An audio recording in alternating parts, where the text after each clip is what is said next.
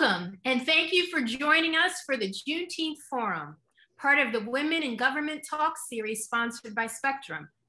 I'm Cheryl Huggins-Salomon, Advisory Board Chair for City and State New York, and the Chief Communications Officer of the NYU McSilver Institute for Poverty Policy and Research. I hope you're as excited as I am to hear from the great speakers we have here with us today. They're leaders in government and policy, and they're about to share their insights that you won't want to miss. The timing, a celebration of a date when formerly enslaved Americans learned they were free, will add an important dimension to this conversation. But first, it is my pleasure to introduce Camille C. Joseph Goldman, who is a Group Vice President for Government Affairs at Charter Communications. In this role, Mrs. Joseph Goldman oversees and manages all government affairs, strategic partnerships and investments, consumer protection and telecommunications regulation from New Jersey to Maine, which includes the company's large presence in New York State and throughout New England. Welcome, Camille. Thank you so much, Cheryl. And thanks again to you and City and State for supporting this series. My name is Camille Joseph Goldman, and I do work here at Charter Communications, where I serve as a proud Group Vice President. I'm servicing and helping constituents all the way from Buffalo, New York to Bangor, Maine.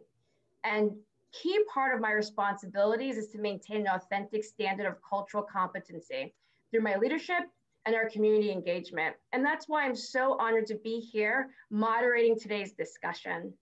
I feel like to quote Shirley Chisholm, I brought my folding chair out today to sit alongside such phenomenal women who are blazing a path for all of us to follow. These groundbreaking women you will hear from today are a testament to the strides made in diversifying our state government and a testimony to the progress that we have made as a country. But as always, there's still work ahead of us, and there's no greater reminder of what's been done and what yet we have to achieve than Juneteenth. 2020 marks the inaugural celebration of Juneteenth as a holiday in New York State. Much has been written about the day, its relevance, and all the celebrations to come, which is actually this coming Saturday on June 19th. The holiday has always been recognized and celebrated by key communities of color across the nation, but it's now being recognized legislatively by many states, including New York, and socially recognized by all people across the country. Last year in particular, we saw the escalation of very key issues centered on criminal justice reform, environmental fairness, and other social justice issues. Last summer's events galvanized people across our state and our country and shined a light on the fight for equality for all. The incredible women that we have brought together today did not just start with this endeavor, and they all in their own ways fought and understood the need for Juneteenth to be brought to New York State in an official way. These advocates and trailblazers we'll be hearing from over the next hour all have very public roles and influential voices, but most importantly, they have a strong commitment to advocating for equal rights to all. So thank you all today for joining today's discussion, and let's learn together. Our first segment will include the woman, the myth, the legend, Dr. Hazel Dukes. An important civil rights activist since the 60s. Over the last 50 years, she has served as a civil rights icon and a leading figure at the NAACP, where she served as the organization's state president for over 2 decades. Dr. Dukes has led a distinguished career in public service, dedicating over 25 years of work to New York City alone and serving as a leading voice against systemic racism and justice all across the nation. Mama Dukes, as we affectionately call her, has spent a great deal of her career mentoring young leaders like myself. She has also been a champion for improving education for Black and Brown children and views the civil rights movement of the 60s as unfinished business. And I just want to say, prior to COVID, I was blessed and humbled by the opportunity to spend time routinely with this great leader. Mama Dukes, I've missed our lunch dates, not only for the great meals, but for the incredible mentorship and powerful wisdom bestowed onto me by you. It is honestly a great honor for me to welcome you here today, and thank you for taking the time to join this discussion. Thank you so much. Can you hear me? Yes, we can. Thank you so much for inviting me to participate in this great group. To city and state, thank you. And to these distinguished women, my children, that you have invited to be a part of this great discussion today. I am pleased that the nation, people all around is talking about the celebration of Juneteenth. And for us as African Americans, we understand it. And so we're about educating and bring resolve around this issue to where we have, when I recall looking at what happened in our Black Wall Street, 300 lives lost, to see the resilience of a 103-year-old woman sitting there who heard the smoke and the gunfires in the middle of the night. And then to see the people that you have here, the representatives of our state government, our women, who in our little girls' talk earlier, I said to them how proud I was that for the space that they're in, that how they have taken on the real issue of advocates for our communities and for New Yorkers as a whole. And so for me, 44 years in NAACP, I'm sitting in the new headquarters in Baltimore, Maryland, where we are getting ready for our 112th National Convention. And I came in to do my recording because it's have to be virtual again. But in the years that I have been in this struggle and mentor young women and men, I was interviewed by Amsterdam News before this call about criminal justice and why we have fought so long and hard for it.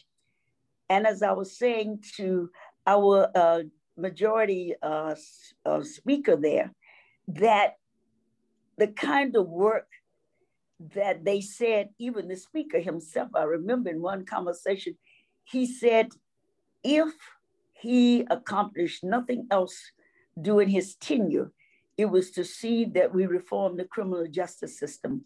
We started with raising the age. Do you know that New York State was the only state that treated our children like adults in the criminal system? Well, when we got the speaker and his leader, who he sent me to every time that I went to Albany, he would see me and then he said, now make an appointment with Peoples-Stokes. I said, yes, sir. Because she was the leader that carried Walker and Hyman and all those other sisters to where we needed to be in that space and time. And so we have worked on issues that people are saying, well, NAACP is not a social service. No, we're not. But our people need social service. And so we have to make sure that those agencies that are there, the parole system, that they understand that we, the advocates, are here watching them as they deliberate and make policy about the lives, especially of Black and Brown. And so that's been my life work, education. You understand that, Camille, because you have helped me in so many ways, gave us the first $10,000 for Albany for internet. And I was saying earlier on to Amsterdam News that when our young men and women come home, they have nowhere to go. Families have died out or in poverty, they can't support them. But yet upstate in New York, in the white community, they take our men and women and nothing happened to them, but they sit in jail cells. And so when they return home, they are not educated, they're not training. At one point, during the time of Mario Cuomo, we had a system where we had men and women returning home with bachelor degrees, with GEDs. But now it's all about punishment. And when you look at the data and you see the same crime that is committed by whites and the black and brown, you can see that the system is unfair because we get a longer sentence. We don't get to parole like other people. And as I said, most of our people go because we can't afford lawyers. And so when we did the bail system, it's nothing wrong with the bail system. It's wrong with the system. And so when our distinguished leaders worked to do the bail system, that was a step in correcting the criminal justice system that is unfair.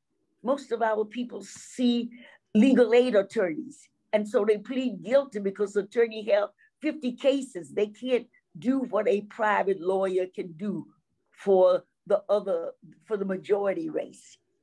And so it takes the advocates, it takes our legislators to look at what is right.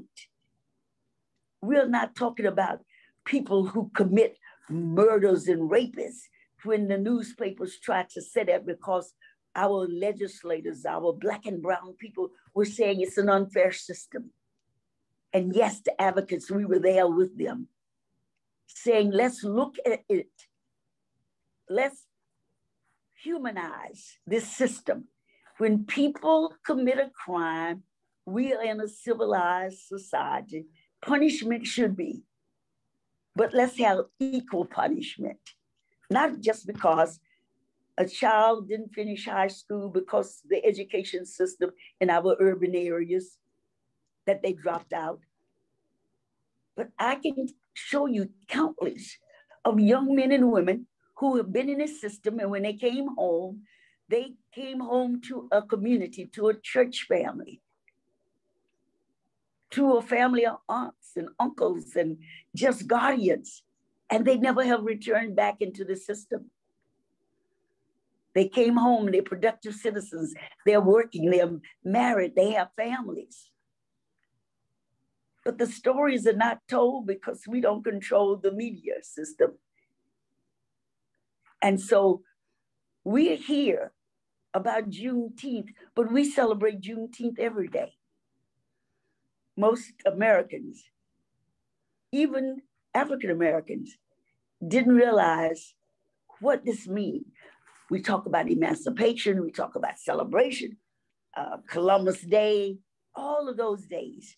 But here we are 100 years later now, bringing to light what happened on Black Wall Street.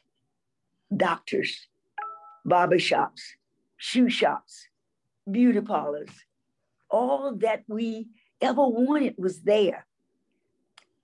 And because of racism that still exists today, and that's why I have to continue, wherever racism raises ugly head, I have to be there to say, no, no, no, not for the next generation, not for you, Camille Joseph, not for you, Latrice Walker, not for you, Tamika Mallory. The baton has been passed to you guys. Now, you have shown us that you can run this race. You're intelligent.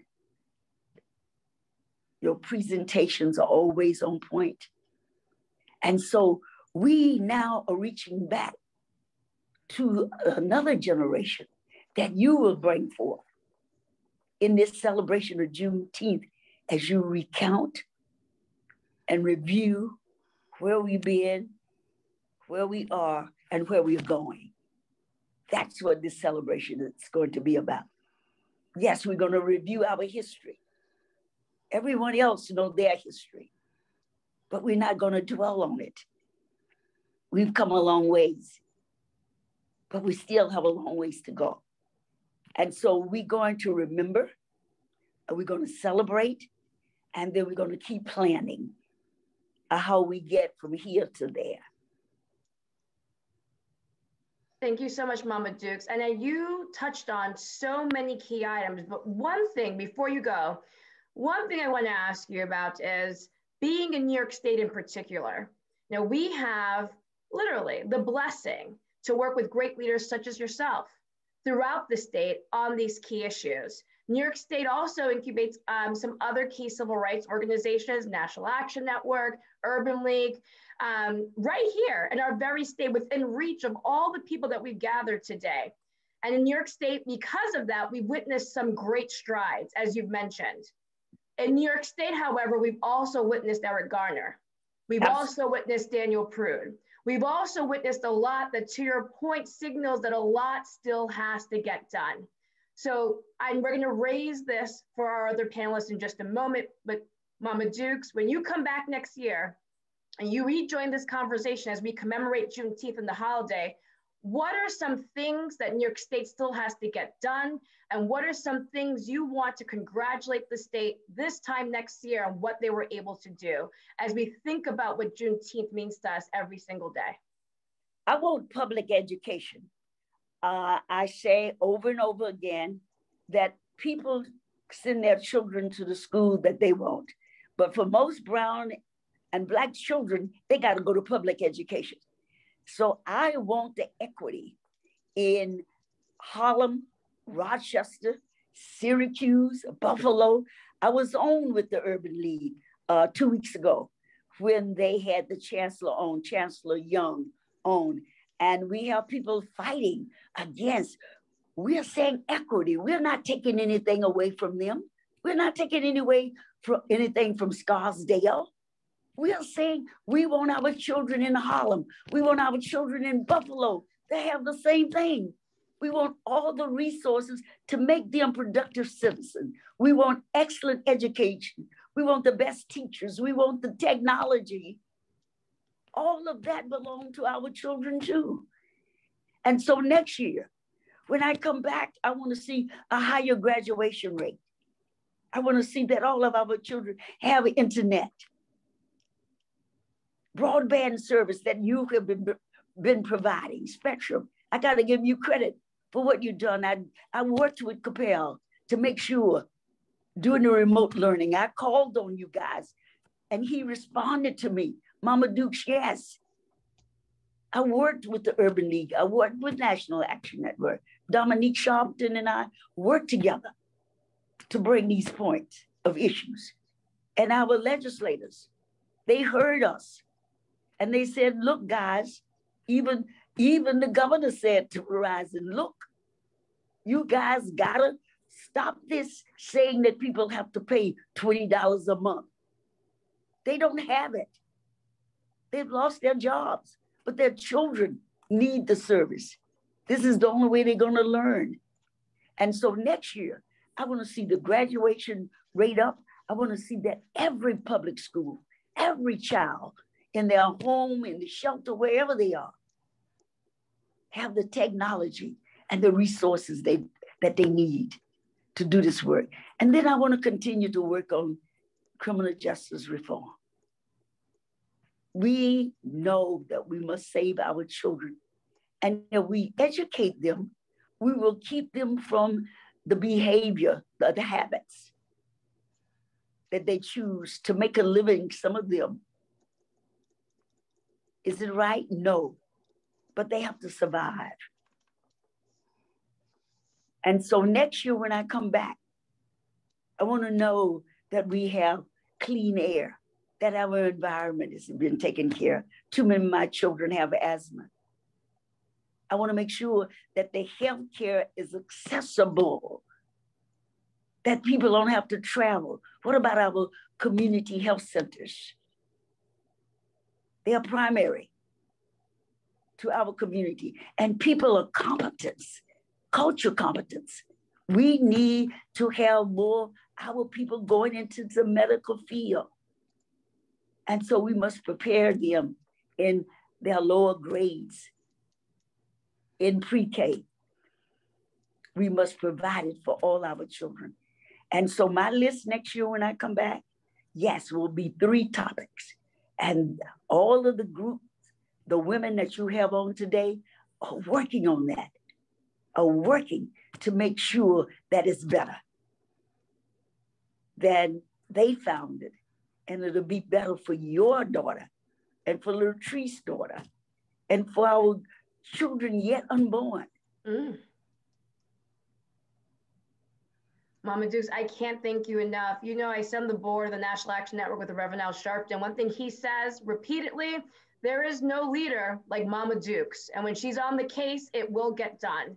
So thank you so much for all you've done and continue to do, seen and unseen for us all. And thank you so much for your comments on Juneteenth and the work ahead.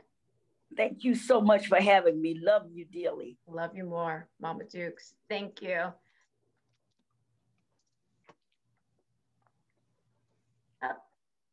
There we go.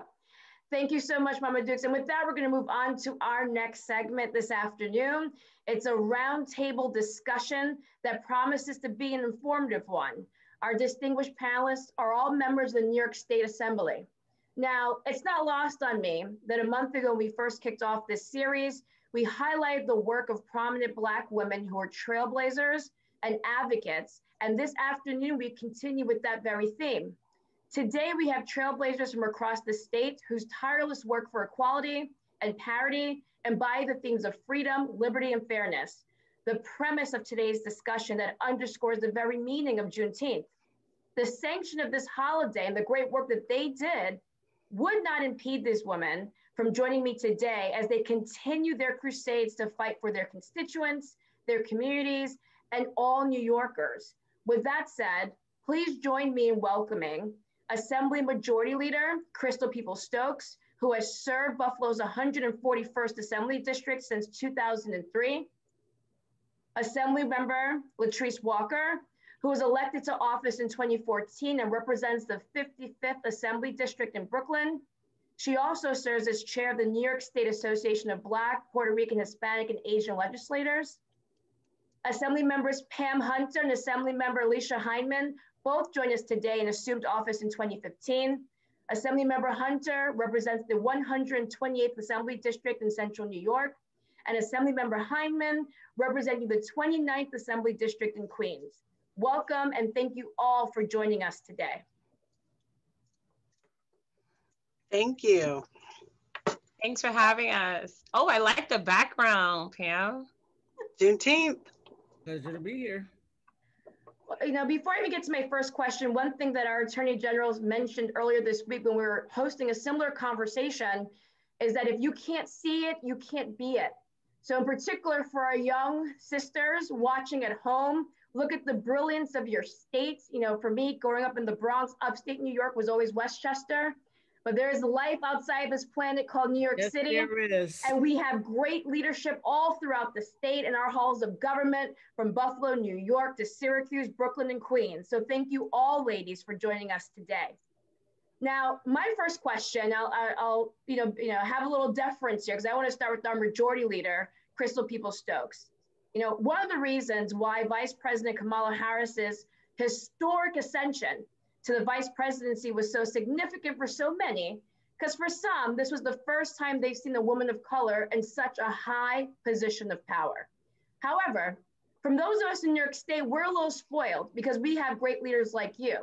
In fact, in 2018, our great leader, Crystal Peoples-Stokes, was elevated to the position of majority leader, becoming the first woman, an African-American, since the Assembly's inception in 1777 to do so. So, our majority leader, what is it like being a woman in key spaces of power, of influence in New York State? What are some of the, given your unprecedented ascension, what are some of the key challenges that you're facing, and what tactics do you utilize to overcome them? Well, thank you very much for that good question. And I want to say, you know, thank you for the opportunity to even be a part of your initiative here today, particularly since it's something that's very important to me, which is Juneteenth. Nothing's more important than my culture. Clearly, and my God, who didn't make a mistake by birthing me as an African American. I'm supposed to look like I look, and so I'm not apologetic about it. I would also want to honor my colleagues too, you know, because I have the pleasure of serving with some of the most fantastic people in the state, and many of them happen to be African-American women. And I'm super proud of them and super proud of the work that we do. Everything we do is a challenge as African-American women. Why is that? Because we live in a society, in a country that's basically a caste system, quite honestly. Everybody's put in a place where they're supposed to be. And where people want you to be, I should say. And there's this thought process that, we're not white and we're not a man. And if you equate the way this caste system works in America, if you're white and a man, you at number one. If you're Black and a man, you at least close. I mean, well, if you're white and a man, you're two. If you're Black and a man, you're one. If you're white and a woman, you're one. But we're neither one of those. And so it's a challenge every day to do the work that we do for our people. And it's a challenge to me is worth taking. I would give nothing for it. I appreciate the opportunity. I appreciate the speaker, deciding that I should be majority leader. I will tell you that, in all of my whole life, I never aspired to be a majority leader. I never sought to be a majority leader. It just kind of happened. And I think that's clear, conversation about divine order, because there is a divine order to everything. And I think at the end of the day, God understands, the Creator understands who is going to be the people who save this country from itself. And I personally believe that they look like me. They look like the sisters that I serve with, because we're not going to be the ones that judge everybody in a different way. Everybody's going to get judged the same way. Everybody's going to get the same opportunities. And that's just who we are as people. And so, yes, there are challenges. I am still challenged on a regular basis about my service, but I can hear it in one ear, it go out the other ear, and I keep doing the work that I know I have to do for my people. And that's just the way it is. And by the way, I just want to, give a big shout out to Buffalo. I'm glad you realized that there's something north of Westchester now. But we have actually been celebrating Juneteenth in Buffalo since 1976. And so for me, it's always been just an exciting time of the year to celebrate the culture, to focus on education, to focus on our history, and help our young people feel comfortable in their bodies, even though they go in to some public education institutions on a regular basis where they're diminished because of how they look and maybe even how they're dressed. And so this is a time to build up Black people around their value and the fact that we are free. And freedom is not free. A lot of us paid a lot of price for that, but it's worth every minute of it. And if there's something else to be paid for to make sure that people who come behind me have the opportunity to be free, then I'm willing to pay it. Forward. No, thank you, Majority Leader. We're free, they say, but when we act too free, there are often consequences. And we're very happy that there are leaders such as you that are in places of power that understand that and are fighting for us to enjoy that very freedom. And as you speak of challenges, I'm sure that the other women and leaders that we have here today can speak to the very challenges they're facing. But one thing I thought that was interesting, and now move on to Assemblywoman Hunter, you, like every woman here, are thinking through kind of your demographic, how your race and how your gender plays into the politics of being a leader and plays into how you're able to be of service to your community. But I was actually surprised to learn that you're the only female veteran in the state legislature. So I'm just curious about how your role in serving our country more globally now informs your role in how you're servicing your community in Syracuse and how you're utilizing the strategies learned through your career in service to deal with some of the very challenges that the Majority Leader just mentioned. Wow, that's a big question, but thank you for the invitation to be here today, and all, happiness and blessings to my sisters here today. I miss you already, and it's only been 30 days since I last saw you. We were in the trenches really deeply this session, and it was great to just work with all of my sisters here today. It's still kind of surprising to me, even after, I guess, my assembly line sister Hyman and I, this is our our 6th session, but it's still surprising to me that I can still say I'm the only female veteran in the entire state legislature. And so when you're talking about 200 and 13 people, and you're talking about 20 million people in the state of New York now, and just me, that's, it's big. It's a big deal. But we're just talking about service, and it's just a different kind of service. We took the same oath when I pledged, my oath to the Constitution and the military. It's the same oath I took when I was in the city of Syracuse Common Council, and the same oath I took in the Assembly. And it really is about, for me, and this is just kind of my pathway in service, about discipline and about organization. I think anybody who knows me knows that those are the foundation of how I roll and how I get, things accomplished. But people always look at women, and especially, women of color, in 2 different kind of ways. One is that they'll always have your back. And even when we shouldn't have to have someone's back, we always have the back. And then also too, that we will always carry things to conclusion because we know that it's very, very important. And I think, when we're listening to the most wonderful, honorable, esteemed, Hazel Dukes, speaking about all of the wonderful things that we were able to pass in the legislature, and we still have things on the table, and we always leave things, at the door, hoping to get them done the next time. It's knowing that these are really important for our future, for the young people, for people who look like us, who aspire. You said, if you can see it, be it.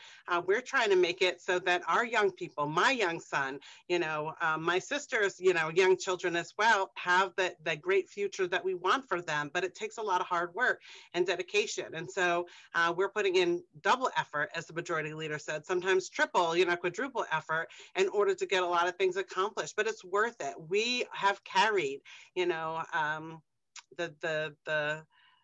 the foundation of everything from our Black, brown, and brown sisters, forward. That, you're thinking about us picking cotton in the fields. And I was just having that conversation with someone the other day. If anybody's ever actually gone and picked some cotton before, and knowing what your fingers will look like after just a couple, knowing you're doing it all day, every day, that is the foundation of where we came from. But we still have a long way to go. We're still talking about race and insurance. We're talking about race, in banks. We passed laws, today, this past week, making sure that there isn't discrimination in real estate. We're having these conversations still today. There's a lot of work that still needs to get done. And just knowing that the foundation of fortitude that came from my ancestors, but just knowing the service background that I came from, just gave me those background and skills to be able to hopefully lead and bring others with me and work as well as and best as I possibly can each and every day, with the folks in the Assembly and these great, great women that I work with in order to get meaningful pieces of legislation across the finish line. Thank you so much, Assemblywoman. And one thing that your career in the Army speaks to, and something that the majority leader also spoke to, is the freedom that we all enjoy in this country, and fighting for that freedom and respecting that freedom. And one of the freedoms that I know all of you not only know is important, but actually think about deliberatively every time you go to session, is the power and the freedom to vote. And unfortunately, across the country, there is an effort to restrict the vote with a new wave of bills across the board.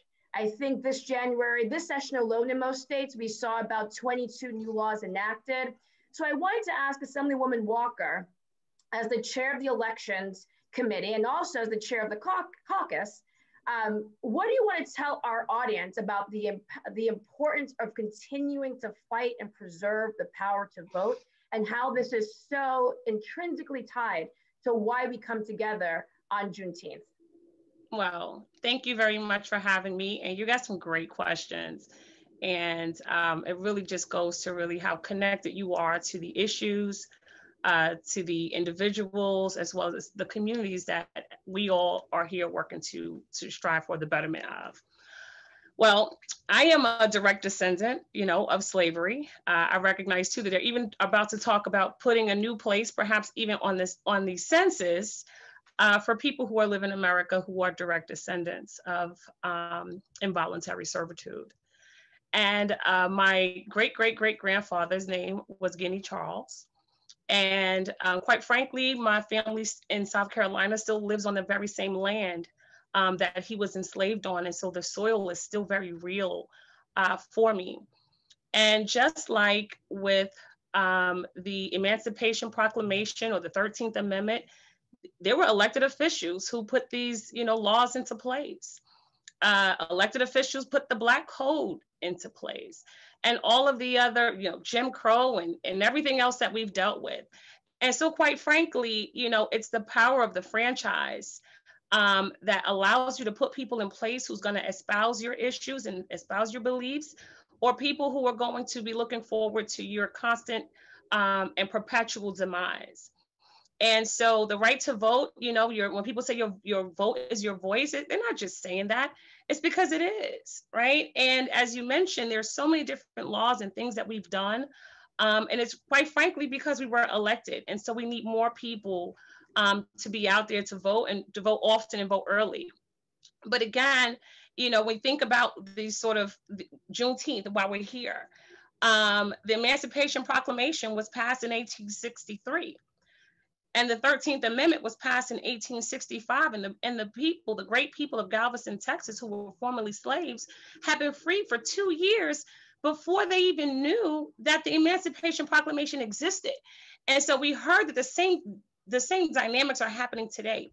People are let out of our criminal justice system, whether it's Rikers upstate or anywhere else in the country, without even knowing the basic rights that they have before them at this moment in time. They are given, if they're even given, a Metro card to be able to get home and say, okay, see you later. You're left to, to your own devices. They need access to housing. They need job opportunities. They need an education, not only for themselves, but also for their families. And they don't have an idea in many instances of all of the things and the tools that we fight for and pass to make it readily available for them to gain access to. And it was not by, mistake. Basically, the 13th Amendment says that slavery was abolished except in the case of criminal punishment. And so the minute that you are punished for a crime, you are returned back into slavery in its truest form, right? Not just a mental slavery, but in whatever it was that was created at that moment. That's where you return, that one little thing, criminal justice. And so this is our liberation moment. And just recently this year, we had an opportunity where we provided or codified by the executive order by Governor Andrew Cuomo, which allowed people who were on parole the ability to register to vote and to vote. And now it's law in the state of New York. A very proud moment, because I was told when I got elected that 25,000 people were returning from the upstate criminal justice system to my district alone between 2015 and 2020. That's 25,000 individuals who now, and some of them, I was on the lines when we were voting in the last election, and they were like, this is my first time voting. And I'm like, the next time you have to bring 10 more with you. And it's on us to be able to register all of those individuals. We are building reentry housing right here in my community in order to be able to help them have some place that will lift them up so that they can recognize how important government is and how it works with them and for them and through them. We talk a lot about, even with respect to sort of ACS and how that's almost a new pipeline. I know there's an education to prison pipeline, but there's a whole ACS to prison pipeline where we think about how women had their babies ripped from them when they were out in those slave fields, and ACS is out here terrorizing my neighborhood, taking babies, and the country was talking about keep our families together, but yet and still we are putting our babies back into foster care, opening up this pipeline. And basically what it says to me that we have come a long way, and we have seen great people like Majority Leader Peoples-Stokes and Speaker Carl Hastie and Majority Leader Andrea Stewart-Cousins, but we have so much further to accomplish. And the liberation movement and moment is still real. And it still requires us to be abolitionists and to be out there holding the mantle and allowing opportunities for freedom for our people. Harriet Tubman said that she could have freed so many more if they had only known that they were slaves. And so this is our education moment to be able to educate, empower, activate, agitate, and then move them to legislate. So thank you so much. Again, I'm Assemblywoman Latrice Walker. Thank you so much, Assemblywoman Latrice Walker. And let me just say, the importance of what you just said is not lost on anyone. She would have been able to liberate more people if they only knew they were enslaved. And there are so many people still that struggle with the imports of voting, why their voice matters, why they should engage. And which kind of leads me to my next question for Assemblywoman Alicia Hyman, because we're talking about the importance of bringing everyone together from all different backgrounds, from all different cultures, thinking through having them understand their freedom to vote, and the power of voting. And you mentioned publicly that you were born in England to Jamaican and Guyanese parents, yet came to realize as an adult that you were unaware of like what this meant for you as a resident of this country and what you needed to do to become more civically engaged and more civically aware. And I'm curious, as the daughter of first-generation Americans as well, how did this experience shape your interest in shaping the Juneteenth bill? You know, explain to us what this has personally meant to you as an immigrant, and why it's important for all new Americans to learn about this importance. Well, thank you, Camille, for having me. And I have to say that the women that's all spoke before me, I admire, and we uplift each other on a daily basis. And I can't tell you what it looks like for leadership to look like you. And as you said earlier, if you can't see it, you can't be it, while my daughter is buzzing around now in the background. So I will say that coming to this country, I think my awareness of my Blackness was definitely heightened when I came to this country.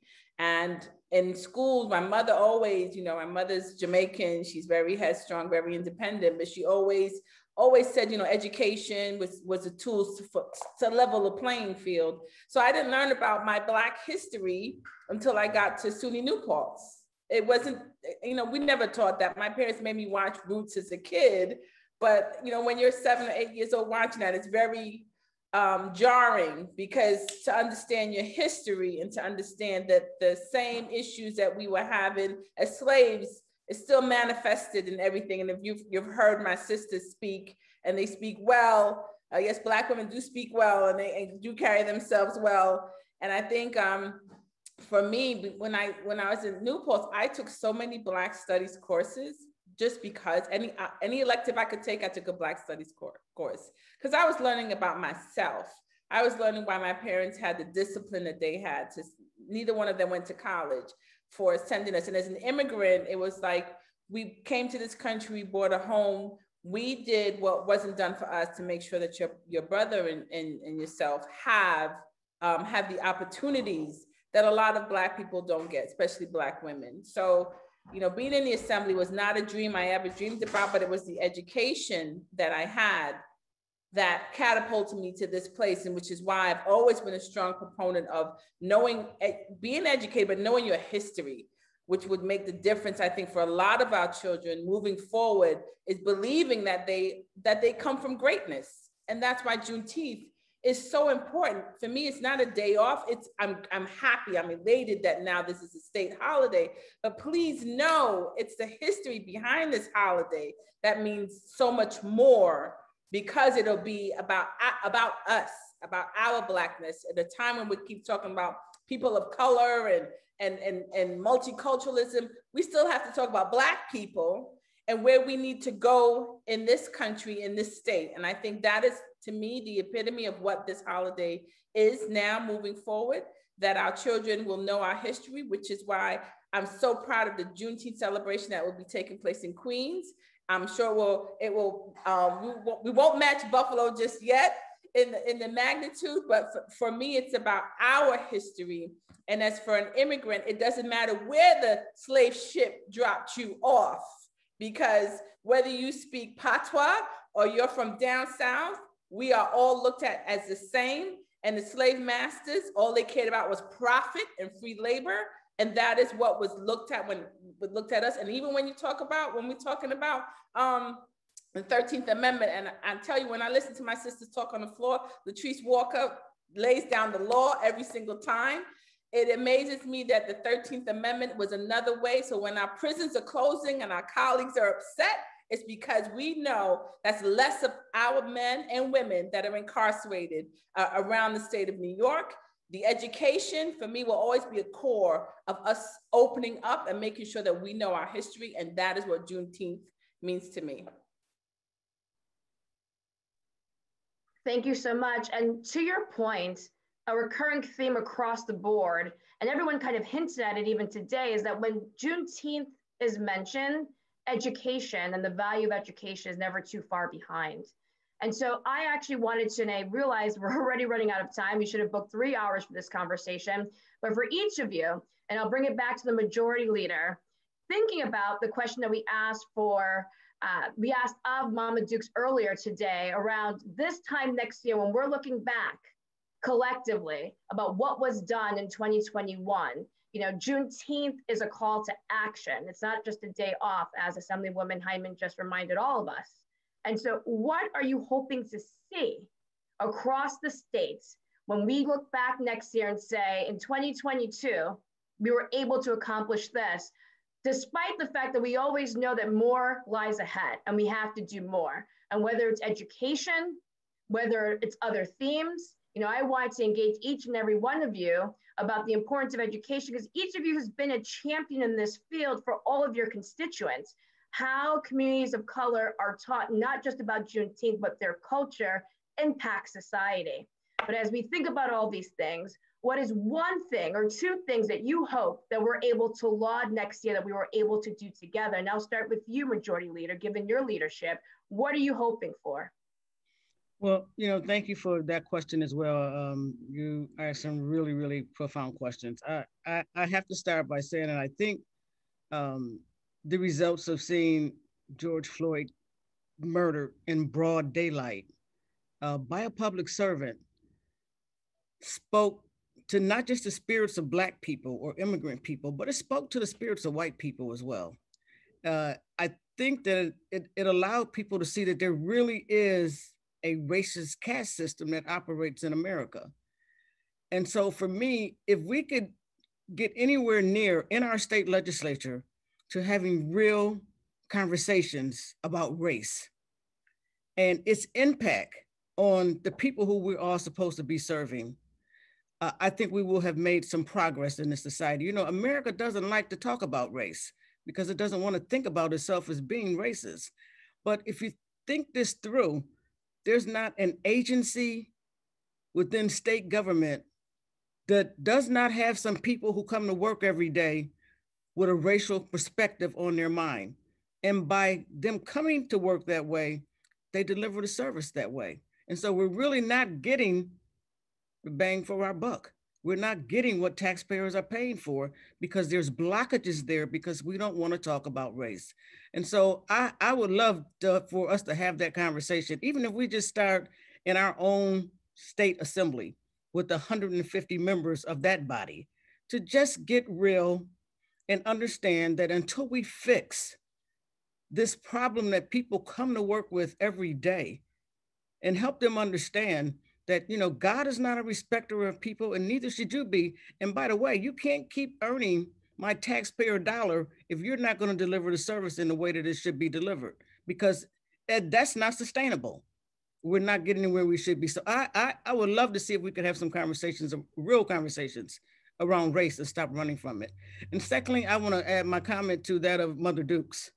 Public education, it's got to get to a place where it actually works for all of our young people. Now, clearly, those folks who come from homes like myself and my colleagues and many people that you know, their parents enforce that education is critical and you have to do this in spite of the teacher telling you that you shouldn't take this class because you're more qualified to take this.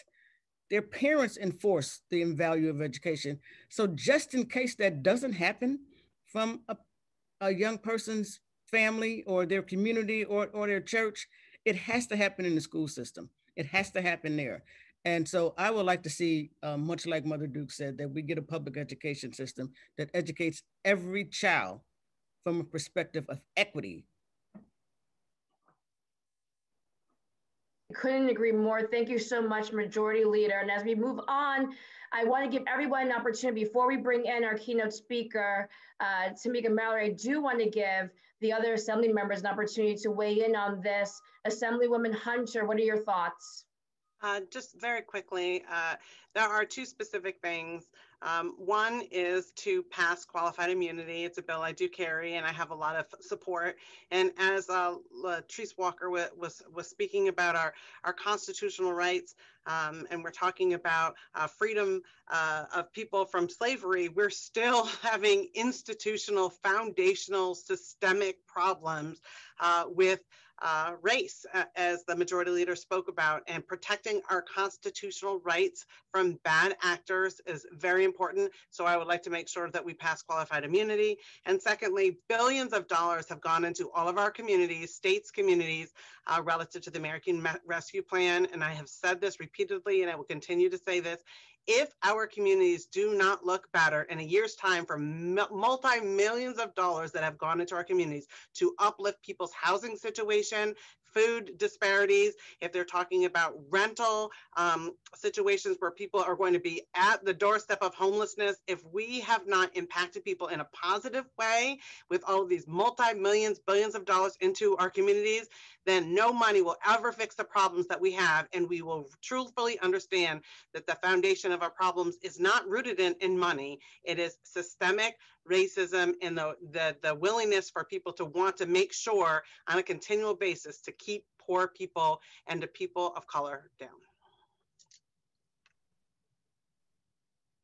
Could not agree more. Thank you so much. And I selfishly also want to underscore something you said, because I think one thing that we've been talking about here at Charter Communications is also thinking through how that federal money goes towards bridging the digital divide. And so if we can come together and address that as an education issue as well, we honestly need it now more than ever. What you said, Assemblywoman, is true. We need to move and act fast.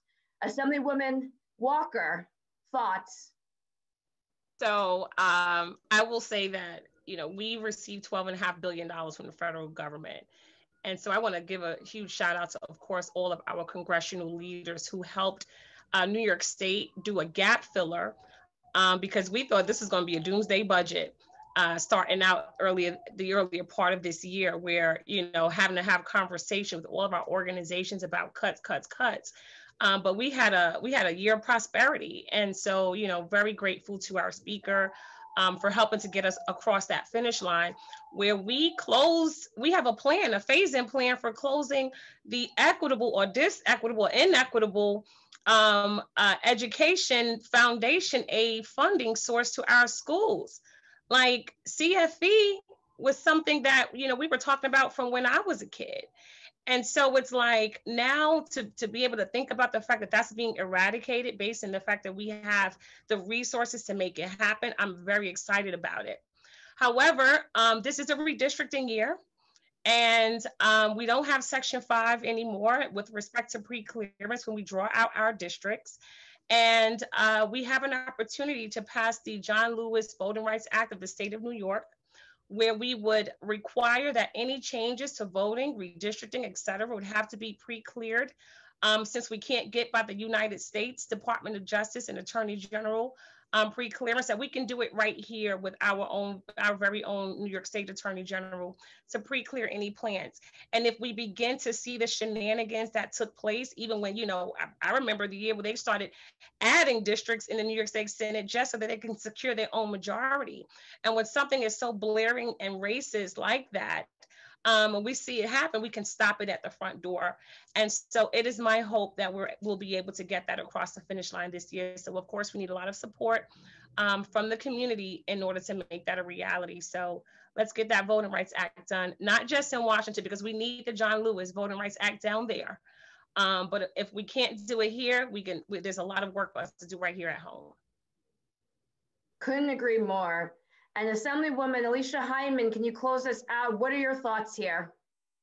So well, thank you, Camille. A year from now, when I think about our education system and how we have a Black chancellor of the Board of Regents, and how we have a Latina who's a state education department and a majority leader in Peoples-Stokes, and Carl Hasty and the majority Majority Leader of the Senate, Andrea Stewart Cousins, it tells me that immediately we can have each county can institute a curricula in our public education system that reflects more of what we know is actual history and not revisionist history. That can be done immediately. Chancellor Young has said that, and it's important upon us as we talk about bringing more inclusiveness into our education system.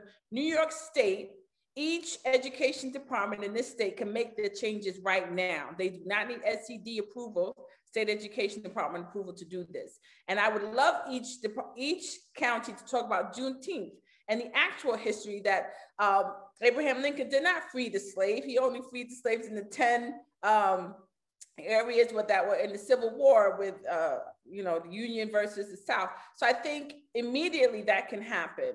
The other thing I like to think about is in our correction system, how many Black men and women are incarcerated who do not have access to higher education. It is not my bill, but I believe I'm one of the lead co-sponsors on getting TAP reinstated in our public institution, our prisons. You cannot tell me that the powers that be, because even though we have all of this representation, that they don't want our Black men and women getting college degrees while they're incarcerated. Could you imagine if our prisons were really correcting behavior with education? I mean, look at that. It'll be a rival to every educational institution in this country. So I have a keen sense and awareness that this bill needs to pass next session, as well as all the other things that need to pass. This is Assemblymember Aubrey's bill, who has had this bill for many years. But for me, education will always be the core foundation. And Juneteenth, to me, can bring all of that to the top. Now that it's a state holiday in the state of New York, and I'm just really glad to be a representative, just for the 29th district, but these women right here, when I tell you they are my backbone, they lift us up. This is how the work gets done. You do not do this alone. You have to do this as a team. And I'm so glad I'm on this team. Thank you. Well, I want to first thank the Majority Leader and all of you gathered today for the work that you're doing. You've all noted that there's so much work to be done, but first and foremost, I want to thank each and every one of you for your accomplishments and how far you've brought both your districts and the state as we move towards progress. I also know, despite the long list of things that we've highlighted here today, with each and every one of you at the helm of governance, all things are possible. So thank you so much for the work you do. And thank you for continuing to inspire young leaders like myself. Because as I said before, when you see it, you can be it. Thank you all tremendously. And with that, I'd like to introduce our keynote speaker today and guest, Tamika Mallory. Tamika Mallory is a social justice leader, movement strategist, and author. I cannot wait to hear about her views on Juneteenth and what it means for the movement today. She has a new book out called State of Emergency, but since I've known Tamika, she's highlighted the state of emergency that this country has been in and has brought to the forefront many of the themes that were mentioned today in a powerful way before it was socially acceptable to do so. I've personally known Tamika for over 15 years and take great pride in calling her both a friend and mentor. She works tirelessly at great sacrifice to herself for us all. And I wanted to thank her for that today and thank her for her time for today's discussion. With that said, I want to welcome Tamika Mallory to this event. Thank you so very much, my dear sister Camille. I'm so deeply proud of you.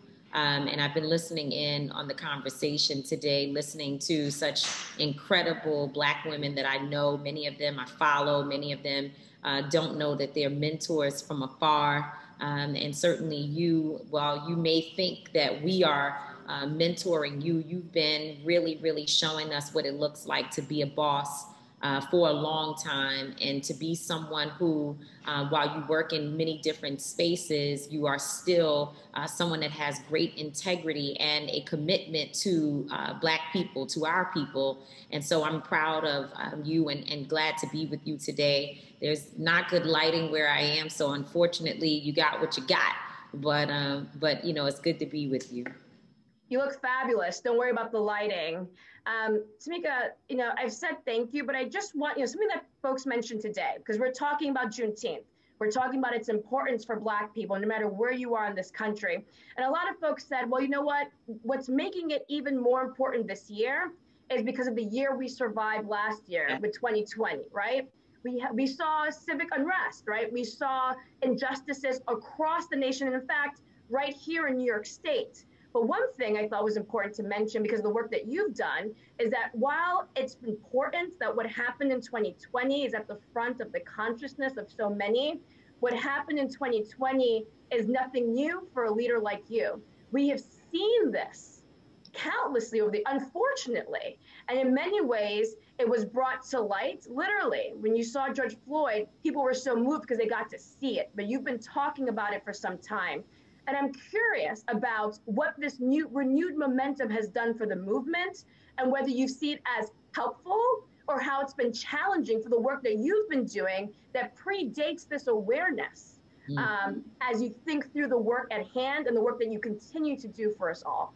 Right. So we've been sounding the alarm, as you said, for a very, very long time. And before me, there were others who sounded the alarm. I mean, when we think back to Rosa Parks, that's what she was doing. You think about Ella Baker, that's what she was doing. You think about so many women, Dr. Dorothy Height, Hazel and Dukes. These are women who have been sounding the alarm for a very, very long time. And the moment that we're in today, I like to be hopeful. I like to try to lean towards the side of hope, to see things in a more positive light. And I would say that one of the most encouraging things about this particular moment is the idea that people are coming to the movement that have never, ever been a part of, and in many ways have not felt, honestly, they have not felt that this movement was even valid. Many of them have tried to discredit us. They've told us that we're crazy, we're lazy, we're whining.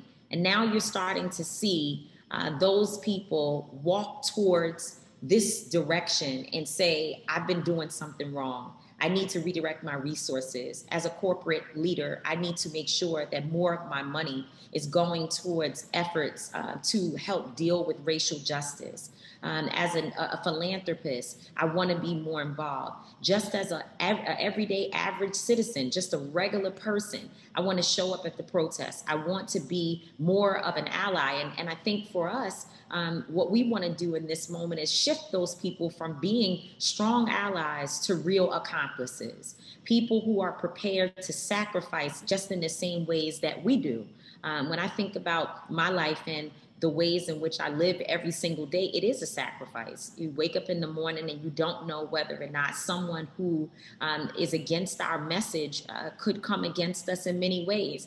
Assassination is not just happening physically. Assassination is also happening to the leaders of our movement and our character. On a daily basis, we're seeing the trolling, the attacks, the bots, and others that are actually creating dissension in our movement. And for someone to deal with that every single day, it is a major sacrifice. And there are many people who on a very, very local grassroots level are sacrificing even more than me. It is that deep that people are out there every single day, literally standing between white supremacy and oppression and our young people and our people in general. And so we are in a moment where we need all hands on deck. And I think there are more people across the world who see this movement as being something that is a priority to them. And we have to make sure, unfortunately, that we engage those individuals. And I say unfortunately, because educating people all the time also becomes a job, and it is very taxing on your mind, body, and soul to have to explain your existence and also to explain the constant oppression and the challenges that we face as a community. But when people show up at your home and they want to visit, you have to let them know what things are acceptable and things that are not. You have to let them know that in this house, we don't wear shoes across the floor. We don't put our feet on the couch, as grandma would say. You know, we don't put glasses down on the table without a coaster. You know, we keep the bathroom clean. These are things that unfortunately we have to educate people who are joining our spaces about. And I think right now we're in a moment where State of Emergency, my book, and many others are necessary because people with new eyes need information, some of it old information and some of it new information that they can use to be a valuable part of this movement. I couldn't agree more. And I'm going to get to your book in just a minute. But another question I want to ask you is, you know, we had some stellar leadership from New York State on earlier today. And one thing that you mentioned to me years ago is that sometimes the conversations become more difficult when you see your friends and allies actually assume elected office or actually assume positions because you want to work with them and partner with them. But to be authentic to the cause and the movement, you also have to hold them accountable. And so one of the things I think that you've done very well, and I want you to share with everyone who's watching today, how do you, when elected officials come to you and leaders come to you and say, Tamika, how can we help? You know, how can we partner with you? You know, as we think about the importance of Juneteenth, I even ask folks, like, what are you looking forward to saying next year when we look back and say, I accomplished this?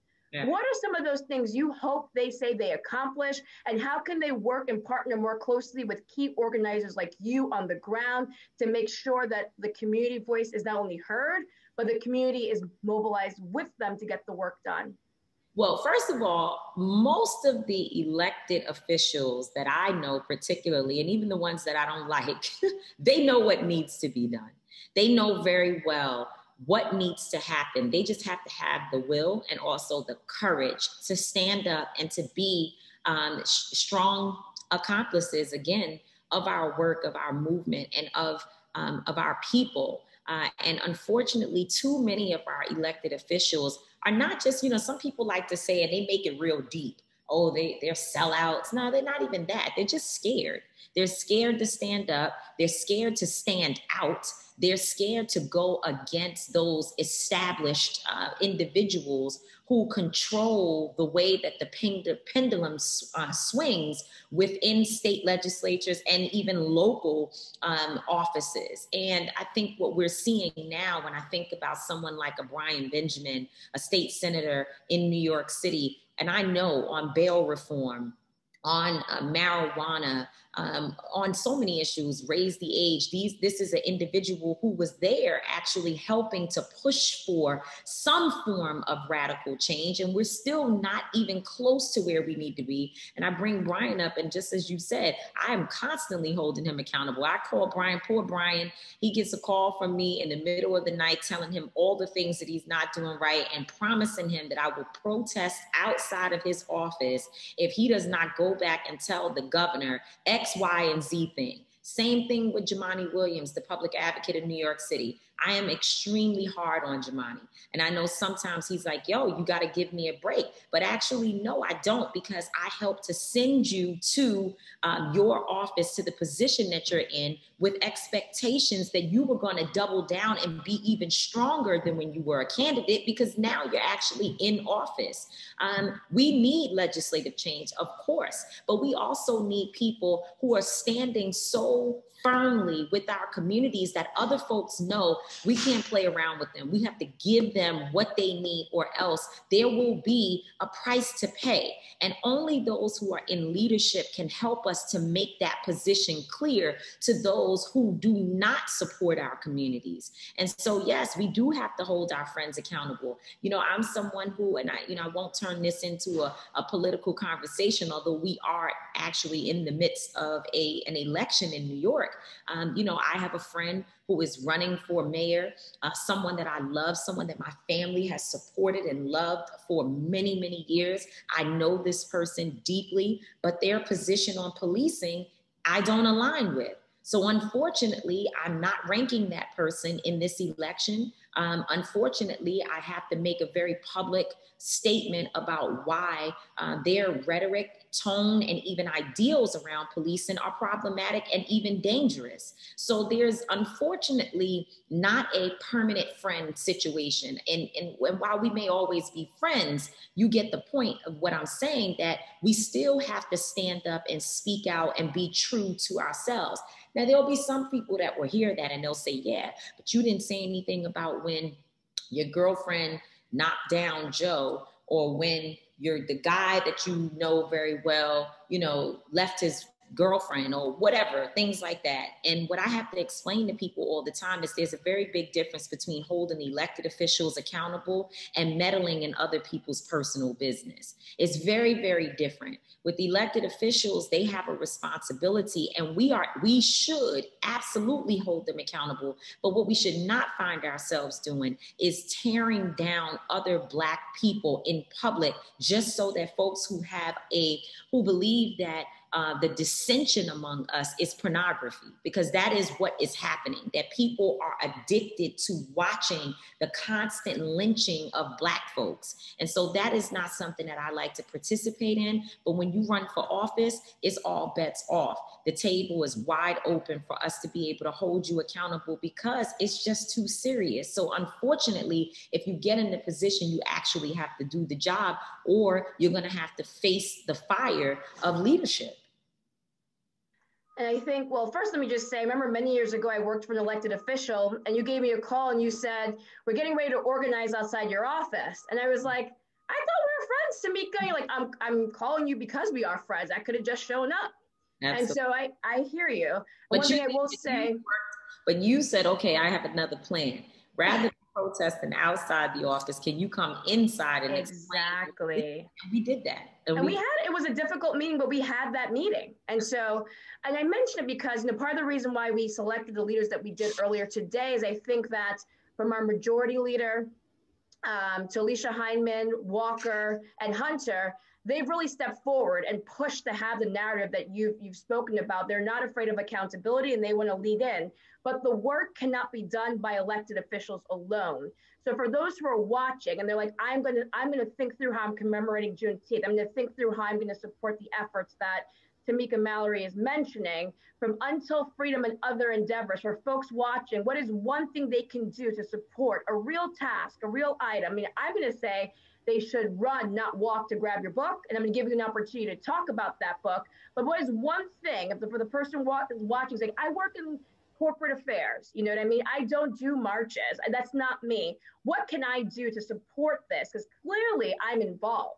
Yeah. What can I do? Well, I can't say just one. I got to give you two. One is they need to go get a voter registration card immediately and put it in the hands of a young person who needs to be empowered by having their voter registration card to say that I am responsible for why you're in office, and therefore I can demand that you do things on behalf of my community and to address the issues I care about. So that's one. It doesn't take anything for people to go to the Board of Elections office or to lead a young person that they don't know online to figure out how to get registered. That's one thing I think is so deeply important. Of course, supporting the book and all those things are important to me and necessary. But to support the work that Until Freedom is doing, and not just my organization, but so many, when I think about Life Camp out in Queens and Southeast Jamaica, you think about A.T. Mitchell out in Brooklyn with Man Up. You think about some of the other grassroots organizations that's doing anti-violence work when we're in the midst of the pandemic backlash, where you see shootings rising across the nation. What we know is that more policing is not going to solve that problem. It may make you mentally think that something is being done, but the truth is that the only thing we can give people who are desperate, people who are literally a danger to themselves and our communities in this moment, are jobs, resources, mental health support. And there are groups out here who are providing things like that. They're feeding young people and feeding folks every single day out in communities, still trying to keep through this pandemic efforts going to make sure that people are not feeling desperate and hopeless. We need to make sure that we invest in those individuals, those organizations, those institutions. And Until Freedom is one of them. We can't do the work that we do without money. There are people who believe, because Black Lives Matter National received $94 million in donations, that it means that the rest of us have that type of money as well, that it couldn't be further from the truth. We don't have it. We need the resources, we need the support so that we can continue to do our work. And as we, go towards Juneteenth, as we are now all much more aware, we're using, as you said earlier, the idea of Juneteenth as an educational opportunity to teach our families, to teach ourselves more about our history, and to get more connected as a community. I've not seen a Juneteenth where I literally have a music, what do they call, not music industry, what do they call, labels, music labels, other celebrities reaching out, asking what events do I have going on for Juneteenth so that they can plug artists and others in. These are folks that in the past, when we tried to get them to support Juneteenth and efforts like that, they were unavailable. It wasn't cool. It wasn't something that they wanted to do. But I think now people are understanding that you can't send your agent to get your justice, to get your freedom, to secure equity for your people, that it takes you, your skin in the game. And I would say that as we are so conscious about this date, this holiday that we need to be celebrating, we also must be conscious about where we're placing our resources and our time, and make sure that our money and our efforts are matching the energy that we feel is necessary in order to push for change. I think we're in a pregnant moment, Camille. We're in a moment right now where we have the opportunity to really shift this country, because we did elect a president and vice president, and also two particular senators who help us to at least somewhat balance out what we're seeing in our federal government. But we've got to push them. They're not going to it is not politically expedient to do anything for Black people that makes our oppressor angry, and they have resources to push back. And I think, if we are really defiant and strong about how hard we're willing to go, and the fact that we're not going to say that because President Biden and Vice President Harris are nice people who smile at us well, that we're going to let them off the hook, that instead we give them the same energy that we were giving to the previous administration, if necessary, until we get things like the George Floyd Justice and Policing Act passed, until we get an anti-lynching bill, until we ensure that voting rights are protected. Until those things happen, they don't get a pass, and we don't get to sit down and get comfortable. So I think that's what the Juneteenth message is. It's also the message that's in my book, State of Emergency. I go through all of this and I talk about how important it is for us to push even harder when we have friends in high places that can literally get things done. And so I hope people pick up the book. I hope folks will support Until Freedom. I get a check for $50 from a woman every single week to support our organization. And we appreciate that $50 just as much as we do the $5,000 donation, because the $50 keeps us going. So invest in us and invest in yourselves. Let's invest in freedom all together, because it's going to take each and every one of us to get us where we're trying to go. And my last question for you, Sis, is, I was thinking about Juneteenth. It's a moment in history. And I always believe the best way to celebrate Black history is to make Black history. And you've done that with your book. So I'm going to give you one final opportunity. What is the biggest takeaway that you hope, because let me just say this, particularly for women and women of color, Black women, we often let our stories be told. We don't get to memorialize our vision. We don't get, especially for you, memorialize our vision for the country. So you've made history in this moment. And as folks go to pick up your book, what is the one thing you hope every reader, no matter their background, no matter their goals, the one thing you hope they take away based on the work and the effort and the love you poured into this book? What is it? They don't have to look far into the book either, and hopefully they will. But you can just look at the beginning where I start out with the conversation between Cardi B and Dr. Angela Davis, where Cardi B is asking, is there room for me at the table next to you, Dr. Davis, in this movement? I'm not buttoned up. I don't speak as well as you do. I don't know all the right language to use. And sometimes I say things that are just wrong. And, you know, I'm out here twerking, right, for a living. Is that okay? Is there room for me? And the affirmation that Dr. Davis provides to Cardi B to say that her role in the movement is important. It's critical. It's so important to me. I was intentional about bringing the two of them together because I wanted State of Emergency to be an opportunity for Ray Ray from a street corner, Keisha, who might be on a pole, to read the book and to get the same from it, or at least to get the same encouragement as a pastor, as a lawyer, as a doctor, and that a mother and her teenage son could read the book and come together in conversation. So if there's one takeaway, is to know that this movement will take all of us, and that none of us in our bougie worlds, because certainly we live in a bougie world, and you know that, you and I live there together, but we also have to step out of that world and make sure that we see our people and that they know that they must be the center of our solution-based findings, that the people who are most marginalized have more information, more education, and more knowledge about what has to happen than we do just because we've studied these issues. We have to give those who have lived experiences a front row seat at making change. And I think that's what's in State of Emergency all throughout the pages. And I hope folks will get it, read it, and use it, and then turn it over to another person that you think may need the content. Tamika, I can't thank you enough. And then for everyone who's watching, who maybe even new to you as a leader, let me just say this. You can pick up, you know, a mainstream paper. You can turn on the television. We may see you with the highest celebrities and highest officials in the entire nation. But for young girls like me from the Bronx you met years ago, you've never forgotten us. And for those young girls who don't know you, you're still fighting for all of us. And I really want to deeply thank you, sis, for all that you continue to do, for bringing us all along with you along the way. I joked when I called you, like, you picked up, I think you're too busy. No. But I want to thank you for everything that you've done, the love that you poured to the community, and the way you inspire young girls like me. You know, Tamika, sis, thank you for everything. Absolutely. And I pick up your call because you are important, and you always remember that. You are important. Thank you, love. Thank you. Thank you for joining us today. And with that, I want to thank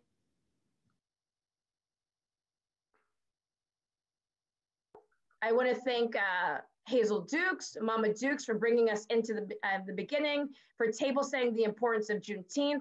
I want to thank all of the elected officials that we gathered today. And I also want to thank our featured guest, Tamika Mallory, for what she brought to the table, bringing home the importance of Juneteenth across the board, not just as a day in history, but a call to action. With that, I'd like to invite Cheryl back from City and State to close back the event. On behalf of Charter Communications, as you know, as Spectrum, thank you so much for tuning in today. Thank you, Camille, and thank you all so much for joining us today. As our speaker said, Juneteenth is not only a celebration, but it's an educational opportunity. And the words of wisdom we heard here today were truly inspiring. And as the speakers also said, it's important to be aware of your own liberation and to take civic action to protect it. We really appreciate all of the leaders who joined us for taking the time this afternoon to share their insights as women in government. I'm Cheryl Huggins-Salomon, Advisory Board Chair for City and State New York and the Chief Communications Officer for the NYU McSilver Institute for Poverty Policy and Research. Many thanks again to Spectrum for sponsoring this series. We hope you enjoyed these speakers and will join us for future discussions. Enjoy the rest of your day.